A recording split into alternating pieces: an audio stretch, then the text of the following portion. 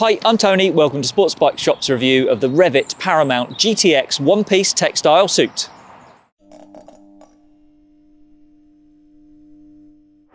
The concept of a textile one-piece suit isn't exactly new, but Rev'it are the latest company to give their take on something that's designed to give us as riders the ultimate convenience. If you've ever seen a suit from Aerostitch, then you'll recognise this design straight away. Aerostitch are an American company who've become famous for their one-piece textile suits, and they're still going strong today. Rucker and Climb have both tried to emulate the Aerostitch design over the past few years. Neither of their suits are still available in their official UK collections, so it'll be interesting to see if this one takes off in a way those two suits didn't. There's a lot to run through here, but in essence, this is a laminated 3-layer Gore-Tex suit that quickly zips over the top of your normal clothes, which makes commuting much easier. You don't even need to take your boots off to put the suit on or to take it off. To put it on, slide your right foot through the entry point at the waist and then put the jacket section over each shoulder to get the top half of the suit on. You then do up a full-length zip on the right leg and fasten an even longer zip on the left, which runs from the ankle all the way to the collar. I've had plenty of practice now, and it takes me about 40 seconds to put this suit on and about 20 seconds to remove it again.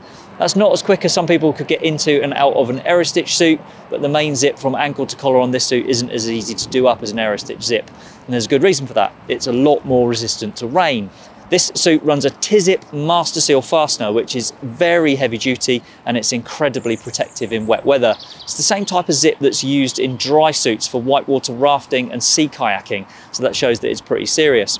Now, it's crucial with a one-piece suit like this to have an effective fastener, as water can pool at the midriff and that can flood a normal zip. I've ridden in very heavy rain for an hour in this suit twice and not a drop of water has passed through that zip.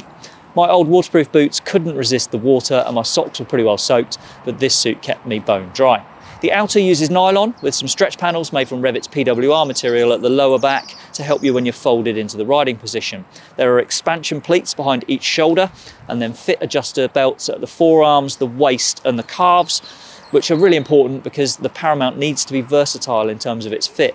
There's no warmth layer inside this suit, so it needs to fit over warmer, thicker clothes in winter, as well as it fits over thinner, cooler clothes in summer. For those summer rides, there are 4 very large vents. You get 2 at the chest and then 1 on each thigh. All 4 of those open up with zips and Velcro to reveal large mesh airflow panels, which in my experience work well at letting air come through. They're held back with fidlock fasteners, which are like magnetic hooks, and they make it very easy to open and close the vents. In winter, you're able to wear a heated vest or jacket underneath, as there's a port at the left hip for a power cable to poke out without compromising on waterproofing. At the neck, there's a popper panel to stop the zip puller flapping around in the wind, and there's also a zip-off Gore-Tex storm collar provided with the suit. I normally find collars like that obstructive and uncomfortable, but I was okay with this one, and it helped me stay dry, so it was worth persevering with that. At the back of the neck, there's a strap to hang the suit up. That's a common thing with Rev'it jackets, but it's especially useful for hanging this one from a coat hook. There are 2 anti-slip panels on the seat, and they work very well on this V-Strom 800DE Suzuki that I rode when reviewing the suit. There's only one pocket on the outside. It's a large one on the right thigh. It fastens with a fold-over flap, and that's secured with poppers. Rev'it describe it as waterproof. Now, I didn't believe it could actually be waterproof, but I have grown to trust that pocket after those 2 rides in very heavy rain.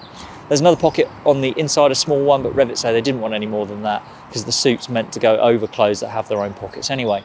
The inside of this suit is pretty stripped back, but it is where you'll find the armour. There's Rev'it's C-Flex armour at the shoulders, elbows and knees, and that all meets the higher level 2 of the CE Impact Protection Standard. There's also thin, flexible C-Smart armour at the hips. That meets the basic level 1 of the CE standard, and then there's a C-Soft back protector. That meets the higher level 2. The shoulder, elbow and hip protectors are all in pockets that are velcroed to the inside of the suit, which means you can reposition those pockets slightly to suit you. The overall CE rating for the Paramount suit in general is AA, and that's the middle of 3 pass levels in the most recent standard. In terms of sizing, the Paramount runs from small up to 3XL, which is a range from a 38-inch chest up to 52 inches. There are also 3 lengths to help tailor the fit, which is vital in here, as a one-piece suit is always trickier to get fitted than a 2-piece, as there's no way to mix and match top half and bottom half sizes. This is a small, irregular length, and I find it fits me well, and my sizes are showing on the screen now if that helps you you to get an idea of sizing. The fit is quite snug for me, but I have room underneath for a windproof fleece to help me stay warm. In temperatures of around 8 degrees Celsius, I was comfortable enough like that. But on one colder day, I tried fitting a down jacket in for extra insulation, and I couldn't get the suit done up over the top. That for me is going to be the hardest part to gauge with this suit, leaving enough room for winter layers without making it too baggy to use in summer. I would relax the waist adjusters as far as they'll go and then choose a size that gives me room for a warm lining on the inside. Then tightening the adjusters should give a good fit when you don't need the insulation in summer. I've worn this suit for around 600 miles and it has made my commute a lot easier. To be dressed and ready to ride in less than a minute is very good news for someone who's as impatient as me. And to have it peeled off and ready to get on with my day within 20 seconds of getting to work is also really handy. In the depths of winter, it has been a bit of a challenge to stay warm, but in temperatures around high single figures, say 10 degrees Celsius, I have been comfortable. Overall, the Paramount's been absolutely faultless at keeping me dry in some horrible rain, and it's also been comfortable to wear. Now, a couple of things I do feel I need to mention. The main T-zip fastener is very stiff and it doesn't flex easily over the midriff. That can feel awkward when walking and sometimes also when getting on and off the bike, although it hasn't been a problem while I've been riding. Also, I'd suggest being careful when doing up the main zip as it can get stuck. Because it takes a fair amount of pressure to fasten it, on a couple of occasions I've not realised that the fabric flap behind the zip's been jammed.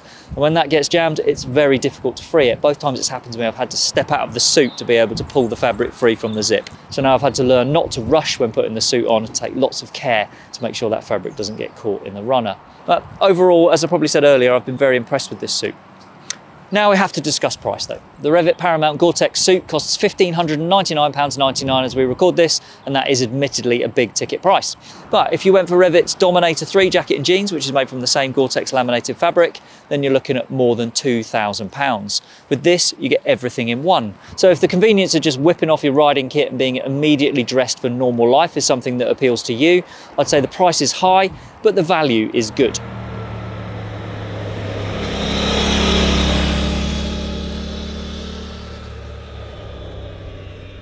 I hope that tells you everything you wanted to know about the Rev'it Paramount Gore-Tex suit, but if there is anything you'd like to ask or to add, then please pop a comment below. Thanks for watching.